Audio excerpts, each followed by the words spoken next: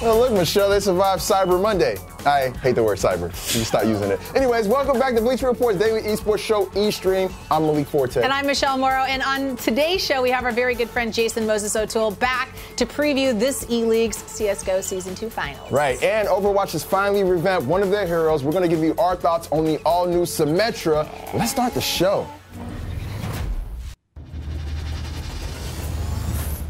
All right, we are joined by our very well-groomed friend from ELEAGUE, Jason Moses O'Toole. What's up, man? How was Thanksgiving? Oh, I actually spent Thanksgiving in Sweden at a Counter-Strike event. Another tournament went on, so Thanksgiving was spent overseas with no turkey. Wow. Yep. Sounds about right. The schedule of Counter-Strike. No turkey, all hustle. It never slows down. Word, man. Hey, man, got to keep hustling. Yeah. I hear that. No rest for the wicked. Anyways, the quarterfinals for ELEAGUE Season 2 begins tomorrow. We got our first matchup between Dignitas and SK Gaming. Is it safe to say that SK is going to advance in this matchup? You know, if there's anything we've learned in the past few months at Counter-Strike is nothing is safe at the moment. In that event I was at in Sweden was DreamHack Open. Yeah. And Dignitas was the only Tier 1 team in attendance, and they actually got knocked out in groups. So that would kind of make you feel like SK, should be pretty safe. But at the same time, Dignitas in that tournament were pretty safe picks to win the whole event. So it's all up and down at the moment. Dignitas has a tough schedule coming up. I would pick SK to advance, but obviously you can't assume anything. You can't feel safe in any of the picks that we have recently. Yeah, it's true. All right. Well, the second matchup is between Astralis and Ninjas in Pajamas, who just won IAM Oakland. So will NIP be Astralis? Yeah, I think so.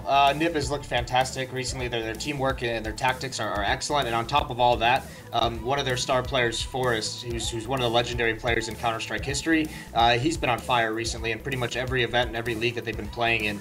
Astralis has some good things going for them. They keep steadily improving, but I'm not quite sure they're there yet. I don't think they're ready for this task.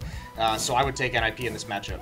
All right. Where, yeah, I'm looking forward to that because I feel like NIP, they have like a little bit of steam coming out of IAM for sure. All right, Thursday kicks off with one of my favorite teams going up against Optic Gaming and Mousesports. Do you think Nico will carry his team to victory? I feel bad if Mousesports is one of your favorite teams. It's got to be a rough life of cheering for them.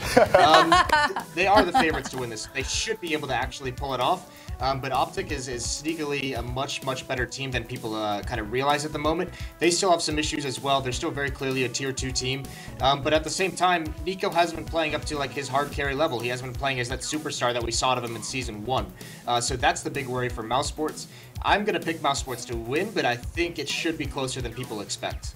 There you go. Word. It's your boy. This is going to be all I'm holding out hope. Yeah. I'm holding on hope. All right. Well, we have last season's champs Virtus Pro taking on FaZe in the final quarterfinals matchup. So who do you got out of those guys? Listen, FaZe have gotten very good and very scary very quickly because Kerrigan is their new in-game leader who just joined right before this season of ELEAGUE started just about a month and a half ago, and already they're looking to be a very dangerous squad. I think the tough part for Virtus Pro at the moment, they're my best #1 team in the world. I have them at #1. They look the most solid all around as a team, but they've been taking some time off. They've skipped out on a couple events. They're going to come into this a little bit rusty.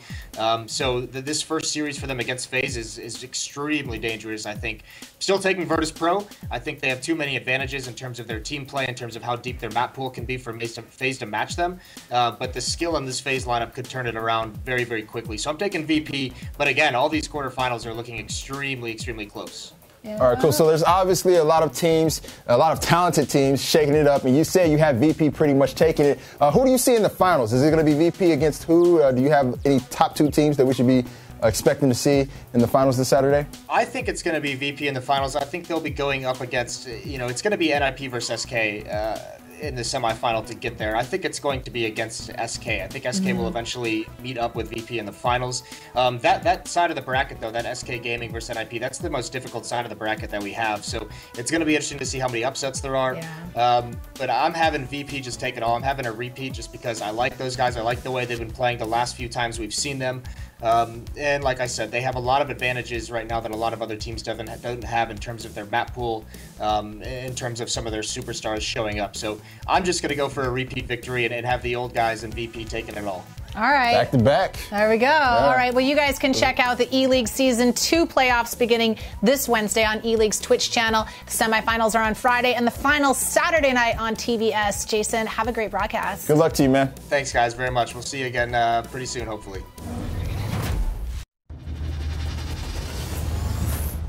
all the people out there who main Symmetra have been waiting for this since the launch of Overwatch. Blizzard has finally modified the hero, and she's currently available to play in PTR. That's right, and Symmetra now has 2 ultimates. Her teleporter ult got a boost in health, and it regens after it's been damaged, so that's cool. Yeah. There's also an all-new shield generator, which is used to protect her teammates. Right, and other updates to her abilities include being able to place down 6 turrets during the startup phase, so when you're setting up for defense, you can just put all 6 down. Really easy. And the old shield ability has been replaced with a photon barrier, which she can throw out in front of her and she can follow it, or like Reinhardt, her teammates can get behind it. But anyways, Michelle, what are your thoughts on the new Symmetra update? Pretty cool, right? Yeah, I mean, thank God. I mean, we're definitely been waiting for something with her, and I like the 2 ultimate situation. I feel like that's something that might be able to apply to other heroes in the future if this goes over well. Yeah. But I like the fact that she has a little bit more utility with the way that her shield is being used. Right. I think we're going to see a lot more attacking Symmetras because of it. Exactly. But, you know, what do you think? She's a lot less situational, and I think Kaplan hit the nail on the head. People were only using her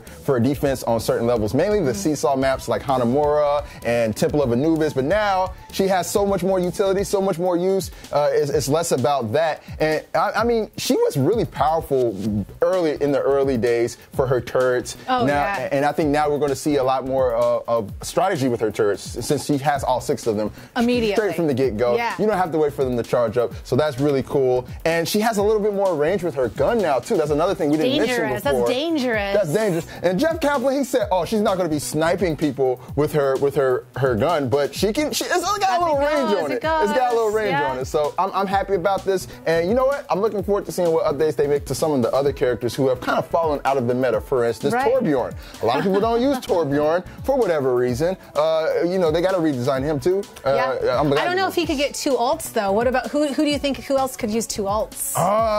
If not him, somebody like Mercy could use 2 ults. Yes, Mercy. I sit on my ult so many times because nobody needs to be rezzed. Right. Yeah.